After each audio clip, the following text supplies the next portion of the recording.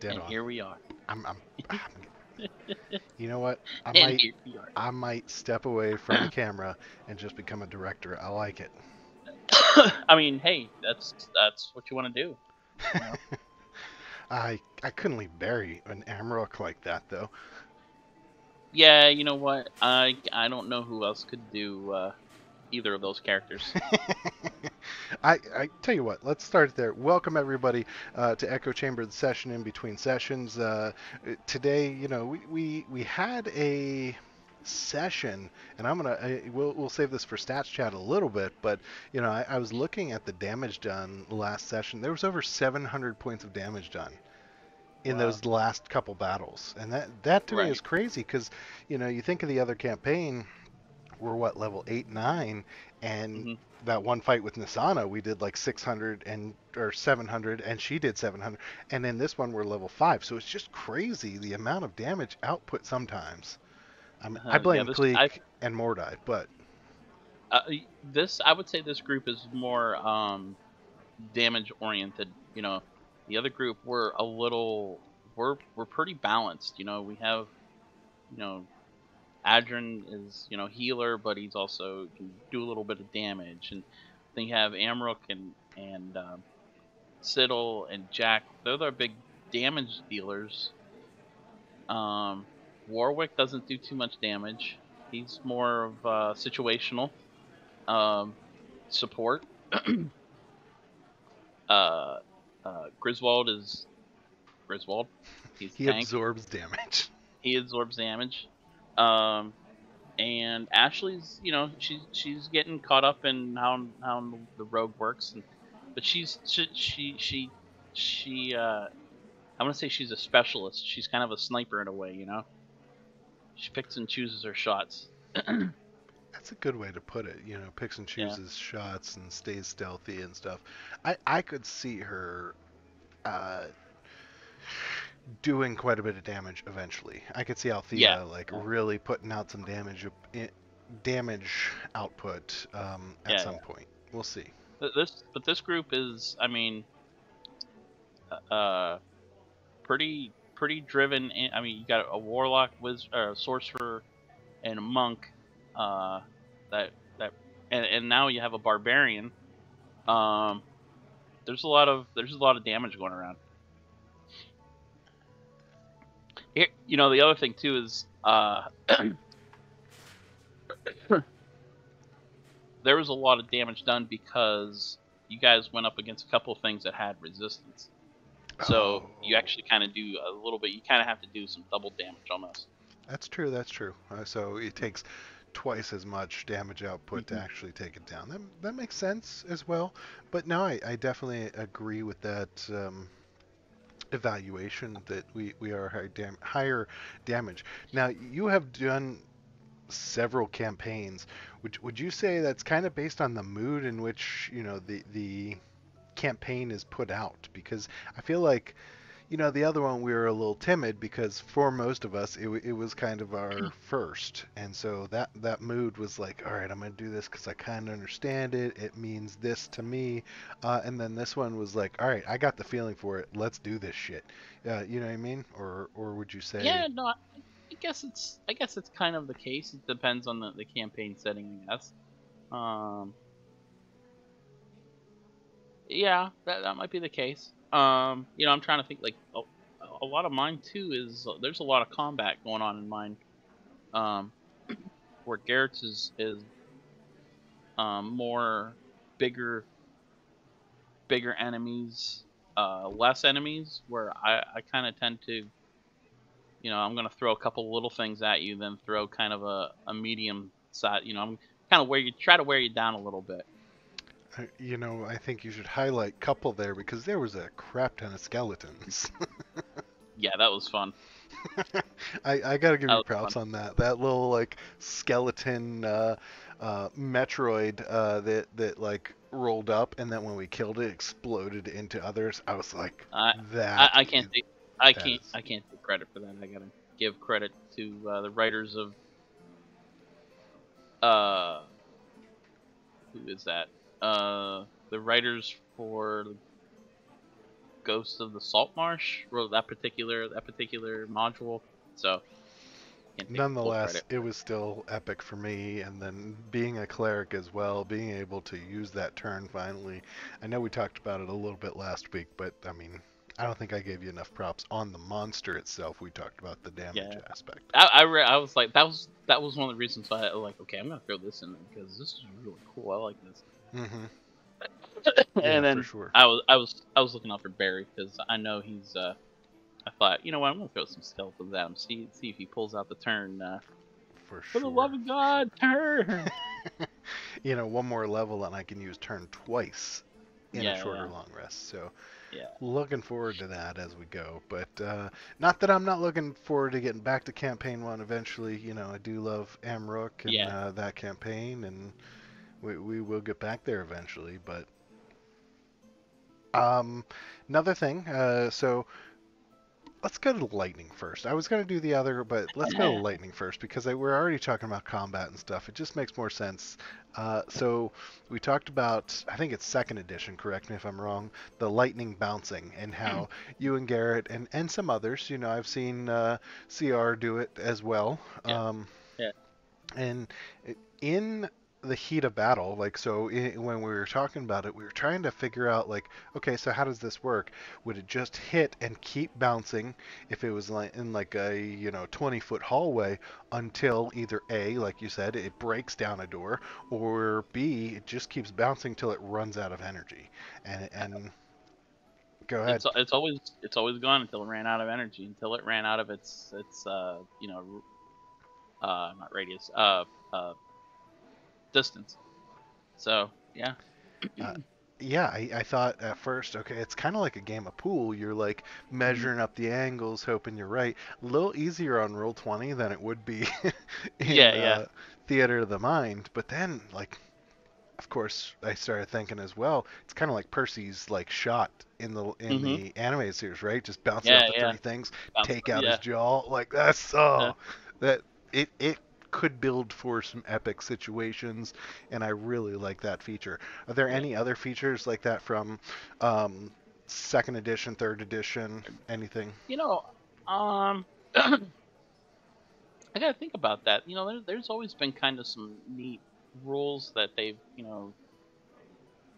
did away with, um, in the older editions. And yeah, you know what? I gotta kind of think about that.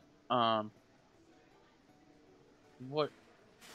Yeah, I gotta think about that one. Yeah, I like the ability to home rule some of those rules. Uh, Yeah. I am a rules lawyer, as we all know. I can't help myself. Mhm. People say stuff, and I got better this last time. You noticed Evan was chiming in on the rules, and Uh-huh. I was just Yeah. sitting there like, Uh-huh. Uh-huh. keeping my mouth shut. So I am actively working on it. But even though I'm a bit of a rules lawyer, it's up here. Um, I still enjoy the ability to tweak those rules as Mhm. needed, and I think that Yeah. that can really make the difference in like a really rigid campaign that you're not as into, and a Mhm. campaign in which it's a little bit more fluid. Yeah. Have you ever been in like a campaign where it's like, nope, that's the rules, deal with it, or anything like that? There's been one or two that I'll say a friend of mine. You think you're bad with the rules lawyer? I'll just say he's Edgar Schneider of D&D, and it got to the point where it'd be like, okay, dude, you need to put the book down because he would be like, well, but uh, on page 375 in the player's handbook, this says this, and it'd just be like, okay, well, you gotta stop, dude.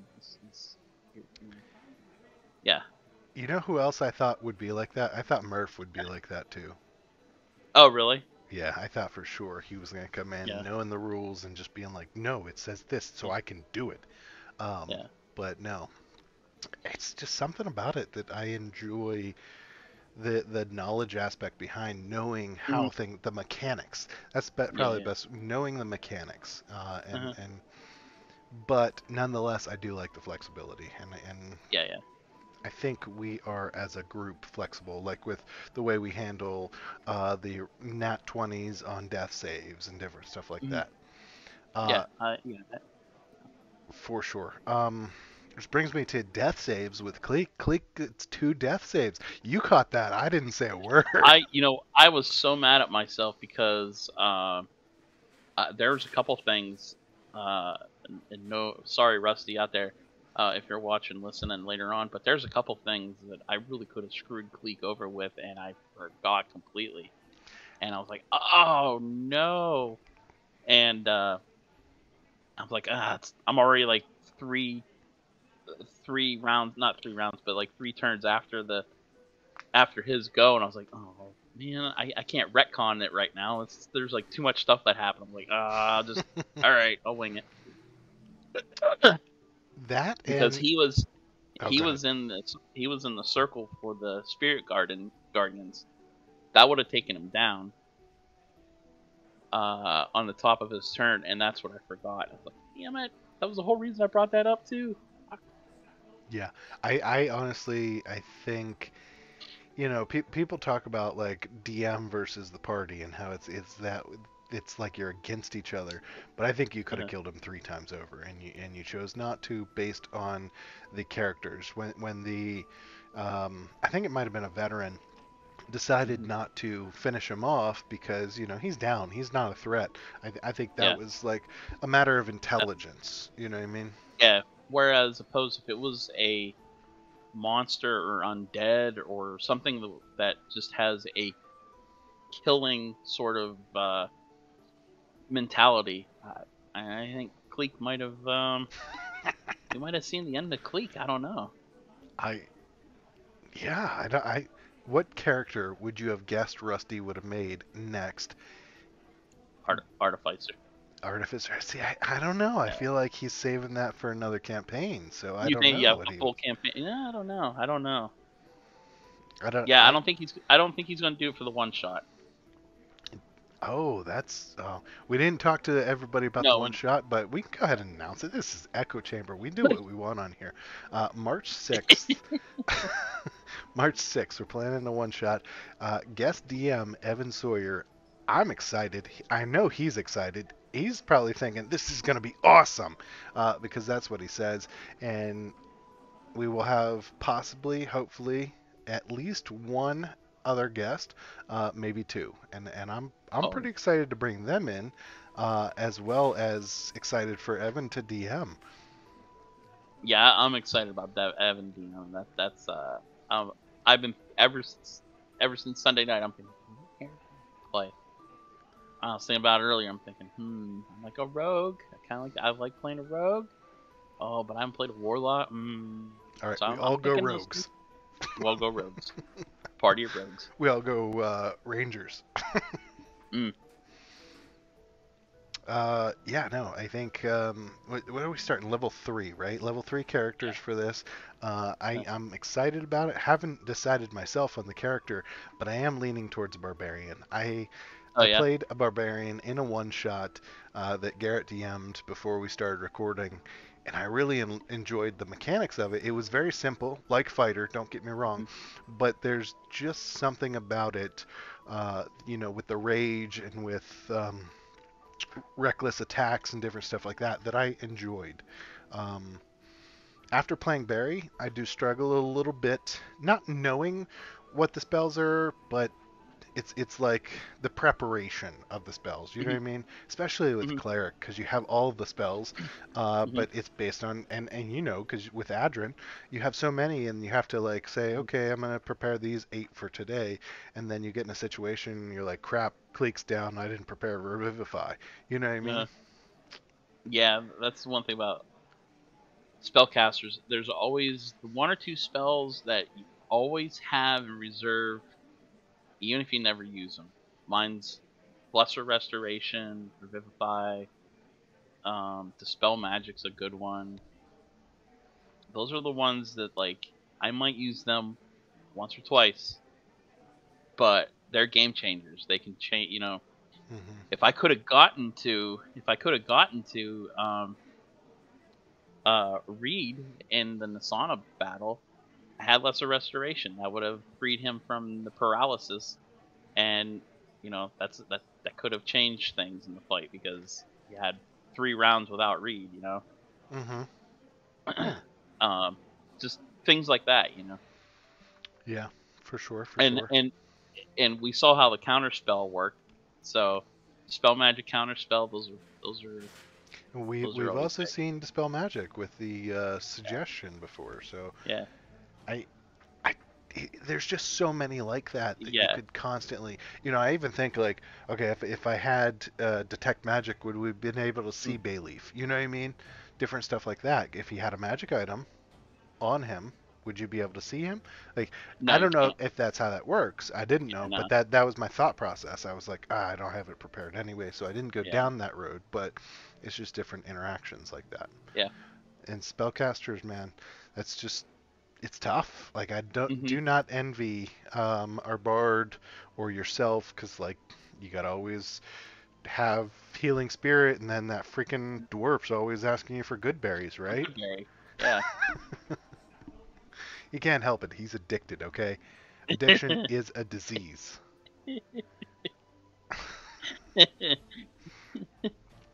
All right, I do want to get into stats chat. One more question or one more point before we get into stats chat.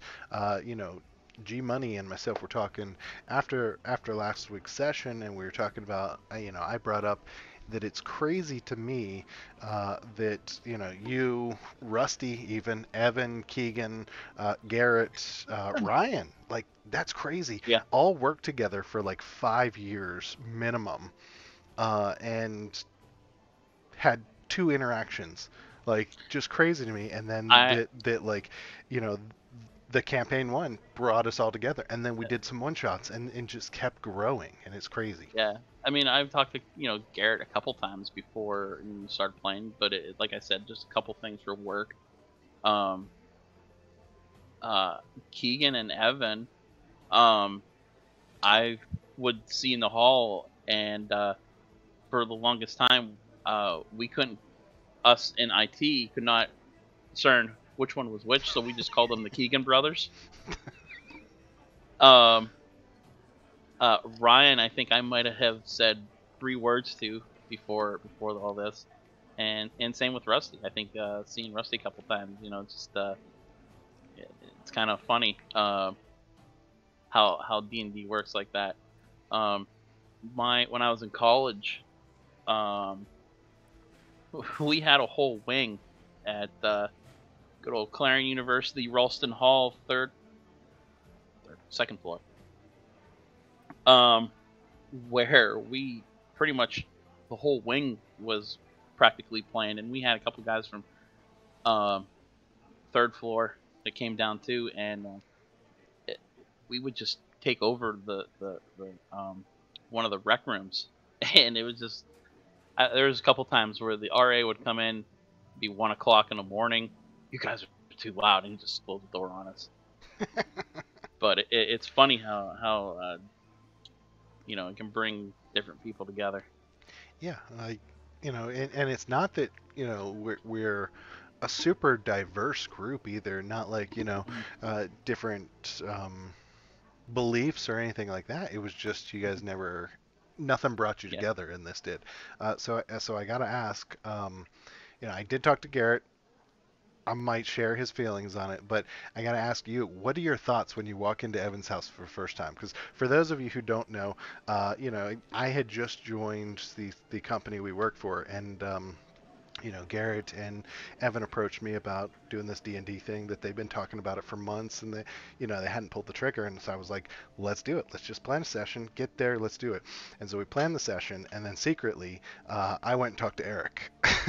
And I remember I walked into his office, and I was like, yo, E, you play D&D? And he starts looking around the room, and he's like, how do you know? Yeah, yeah. Yeah. Like I mean that's pretty much like what I do. I mean yeah. Go ahead. Sorry. It Continue your story. no, for sure, and that's like dead on. Like it was a bit of an assumption on my part. Uh-huh. I'm a nerd, so I'm like, you know what, this guy's probably a nerd too. He's probably into it. Even if he hadn't played before, let's get him in on this. And so then I secretly invited you. I think I even told you, like, I'm not telling him who's coming. I'm just telling him Uh, someone's coming. And uh, so you walk in the door of Evan's house. What's like going through your mind at this point? Because I never like asked you like your point of view I don't from it. I don't know. It was kind of exciting for me. I was excited. It was kind of like I guess not to sound inflated or anything like that, but it was kind of like a rock star kind of feeling. Like I know these guys are rookies at this, and they're gonna be like, oh no, uh, what's E gonna do about it? How's this is gonna. And so I mean, there was a little trepidation on my part because I wasn't sure how you guys are going to get into the character. Is this going to be uh, you know, I've played with different people. They really get into character, and then some are like, okay, my character's just going to do this, and I'm cool with either way. Right, Like right. having the voice, or just it's fun for me either way. But so there was a little bit of trepidation on my part on that, but yeah, I don't know, it was a lot of fun. It was, just seeing like Evan, like his eyes kind of like, what? For sure. That I mean, that goblin fight for you was like nothing, but for us as newbies, it was Uh-huh. like Oh, Evan that falls out of cracked the me up. cart. That cracked me up. For sure. And I'm looking forward to that experience with our guest. I think they're gonna have the same reaction. I think that's awesome. Um, Uh-huh. but so I will. I was hoping Garrett was on so he could give his POV, but I'll just give a little tidbit. I kind of asked him, what what went through your mind, same as I asked you, and like how nervous were you? Because at this point, the reason they were pushing it off is, everybody didn't quite know what they were doing, but they were Uh-huh. ready to muddle through it. So Uh-huh. Garrett said he was at, on the nervous scale, 0 to 10. He was Uh-huh. at about an 8 whenever I was like, let's just do this. And Uh-huh. then he had talked himself down. You know what? Nobody else knows how to play either, so we're just gonna go through this together. Uh-huh. So he had like talked himself down a little bit, and he was okay Uh-huh. with it. He said you walked through the door. He went to a 12 because I mean he had no clue who was coming. That's I felt a awesome. little bad when he told me that, but then I was like, that's Uh-huh. awesome because you know what? It worked That's out. awesome. If it Yeah, no, hadn't it worked did. out, he might hate me today, but it worked out. Yeah. No, that's awesome. Yeah. So This is all of you it's watching, it's if actually you kind of get a chance, invite someone that you don't typically talk to and just have that experience with them. it is actually kind of funny because of Kurt J. Lesker Company. This is my second group that I've played D&D with through Kurt J. Lesker Company. First group was through a guy at work that worked in IT, and he said, "Hey, we play D&D," um, and 20 years later, um, one of the guys that used to work at KJLC years and years and years ago, um, uh, is a really good friend of mine, and one of the other players that he introduced me to is a really good friend of mine who I play with still today. And uh, it's funny how that works. My guys from college that I play Thursday nights with, I kind of fell out of contact with them for years and years, and you know pandemic rolls around and we learn how to do D&D stuff on the internet. And uh my friend A's like, "Hey, you guys interested in playing online game through Zoom?" And we are just going to do Theater of the Mind. And he ran for a while, and he does Theater of the Mind. And so they asked me to run, and so I was like, okay, well, we're going to use Roll 20. So, and here I am, you know, um, you know, reconnecting those friends now. So D&D is awesome like that.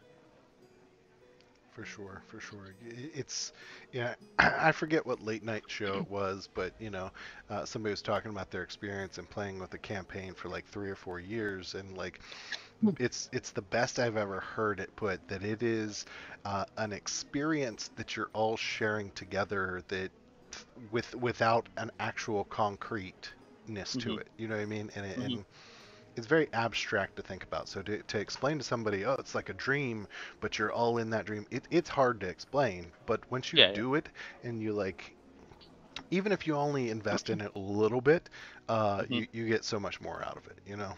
Yeah. Yeah. But with that, I think it's time because I don't want to jump anybody out. We got plenty of stats to go over, so it's time for stats check. Stats Stats check. check. Bring mine up so I can follow along. All right, so we're going to go ahead and kick the map on here. We have the latest encounter up.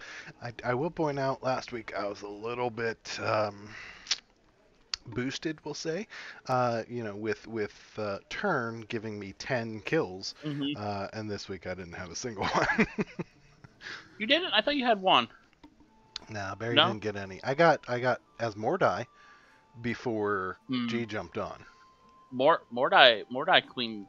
Was him and I want to say. Cleek. Him, Cleek, and Jack were all tied at 3 kills. Okay. And this was for both encounters.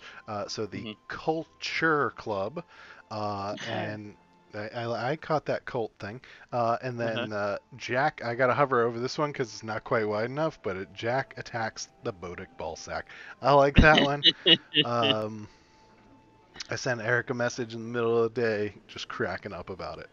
I won't say in the middle, it was later. But yeah, so Barry underperformed this time as far as kills, but you know what? We spread them out quite a bit. Um, and then I did want to show this damage down here at the bottom.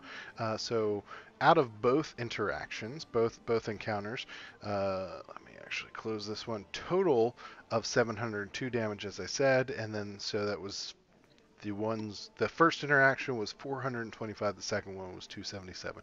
702 damage, I feel, is nothing to scoff at. No, no. That's quite a bit, right? And then if we look at the Yeah. being attacked by 284. So, you know what? For Mhm. level 5 characters, we took some damage.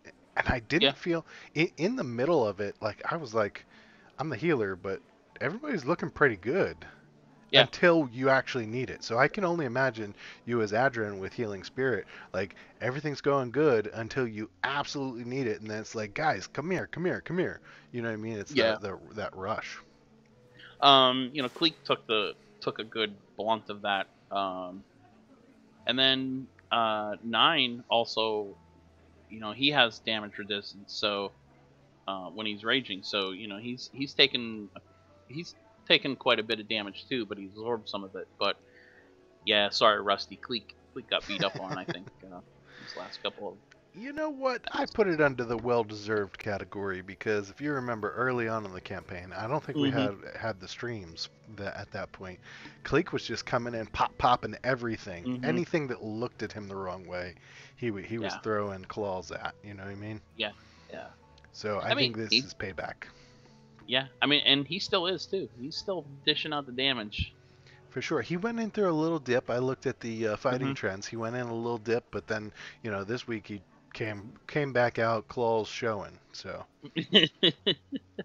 I did want to point this out because he did this for Barry, separating Mordai's healing into temporary HP. Still working out the tweaks there, but I like it. I don't. I guess it's an extra step for you from the stats point of view, but I Uh, do feel like it's kind of not healing in the same way that it's yeah. healing. It's yeah, Yeah. Yeah. it's a I mean, big mitigated picture. damage, right? Right. I mean, big picture. Yeah. I mean, you can say you're getting 11 hit points back with that temporary HP in a sense. But yeah, That and it makes Barry feel so much better about being the healer, Barry doesn't have a problem with it. Barry is pretty chill. Carl may not be as chill, but Barry's pretty chill. Yeah, it's Uh, funny too. Is I always forget Ashley. She's a druid. She has cure wounds too. So. she does. She mentioned it. So I had just healed Cleek with Cure Wounds. I was like, all right, I Uh-huh. rush over. And then, trying to boost him up a little bit. And then afterwards, she was like, oh, I have Cure Wounds too. I could do it. Uh-huh. It's like, hold on to that because we may need it here in a minute. It's kind of funny because anybody that watches Critical Role, especially with season 3 here, um, Fern kind of reminds me of that way too. Like, they're looking for like who can cure, and there's uh, Robbie's character and FCG, FCG, yeah. and I'm like, well, Ashley can do cure wounds too, and If she you has it know, prepared, as we mentioned. yeah, yeah, yeah, It's kind of even like campaign 2 for them, where they had a cleric who yeah, was more invested in doing the damage. So I think it's just.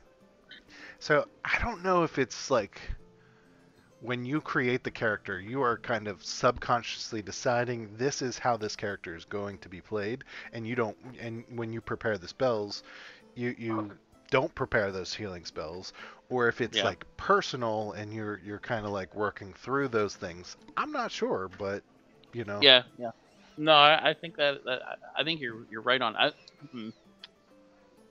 Yeah, I think it goes either way. There's been times I've created a character, and during character creation, okay, this character is going to be like this. He's going to be like that.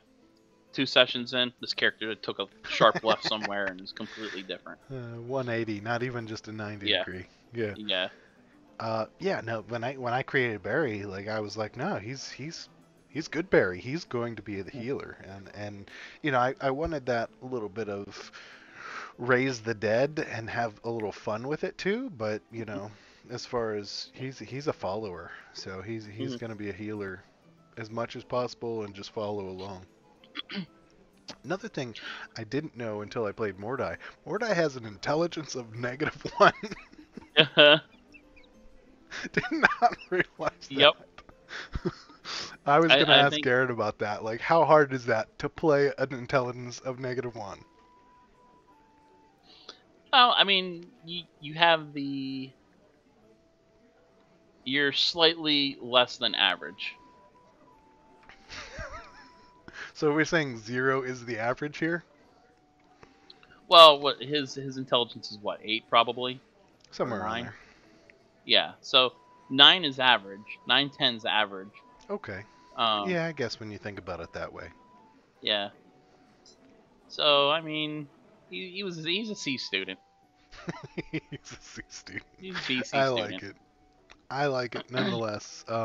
It's comical, like the little quirks Uh-huh. that you get out of just building the character. Like you're like, oh, he's got crappy intelligence. This guy's gonna be a moron. You know what I mean? Like Uh-huh. that type of stuff. Like, and then Yeah. it's based on those decisions and how it plays out. To break down the healing a little bit more, just want to pull this up. So this is for last session. The Cure Wounds doing 37. Mass Healing Word, first time I've used that. And then Healing Word. I'm not sure if I did the Healing Word. Who did the Healing Word? It was not. It was on the Um. enemy side. That's where it Yeah, came it from. was. That's That's where. right. Yeah, that's where it's right. And Yeah. there's a little Cure Wounds, I think, that came from the enemy side too. Yeah. Yeah, there was. Yeah. Yeah. And I got. then I gotta put that on the. I gotta put that on the board there to filter those out. Gotta remember to do that. I think I like them in there. Yeah. Okay. Yeah, because then we can see some of that healing that the other side's doing to Mhm. mitigate our damage. Personally, Okay. I like it in there. All right. I'll leave it in. Because we can kind of see down here in the bar chart, who is receiving that healing, and Hmm. obviously, Cleek taking the most damage did receive a lot of that, and then if we break down, like inspiring leader, we can see that's all friendly, and I personally like it. And Okay. Cool. let me clear it out and just look at it from a bigger picture standpoint. I don't think it hinders anything. You know what I mean? Like you're gonna have Yeah. a Right. couple of those, Right. but I think ultimately Hmm. the Hmm. party will have the biggest end. So I don't think you have anything to worry about there. Yeah. I like it. Of course, doing the healing, we got to jump into the damage. This is set for last one, so we're going to clear that off. This is overall damage, and then break it down the final two encounters. If we look at the overall damage first, Kleek's still up there, as we talked about. Mordai, because of his freaking fireball, which I wanted to do a fireball so bad just because I've never done a fireball. And the Uh, rooms were also cramped. I was like, I can't do it. So I had to throw Shatter out there a couple times. And then Jack doing some damage this time as uh-huh. well. Uh-huh. If we look at just these, oop, got a control click. Just Oh, these two, um, Nine was actually coming up mhm. in ranks there. I noticed that Yeah. as you said, you know, I almost feel like on the other one we have a funnel chart that you can switch between damage and damage taken. I Yeah, think yeah. I I got mentioned, the amount of absorption you do kind of is your presence, and I think Nine would be top there. I think, Yeah, definitely. well, he might fight Kleek for it a little bit because Mm, Kleek is more like the Amrook and Nine is more like the Griswold. But yeah, even yeah. Kleek's AC, you saw it, like it's hard to hit Ugh. those two. I was rewatching the stream and everything else too, and I'm looking at my rolls on the previous rolls on the through the chat and everything else. I'm like, oh, why can't I hit these guys? I'm like so close on a couple of them too, and I'm like, man, there's a couple on that Bodak. I was like, damn. So tell me what you forgot to do with the Bodak that would have done an additional damage to us. So the Bodak does if you're within 30 feet of him, you take 5 damage. You take you Yeah, you take 5 damage on the start of your turn. Oh, just for being close to him, you'd take Just like psychic damage because you're terrified of no, him. yeah. There's no save. There's no nothing. And then Okay. there's the gaze that he has, which Hmm. is at the beginning of your turn, you make a con save. Um, if you fail it, you take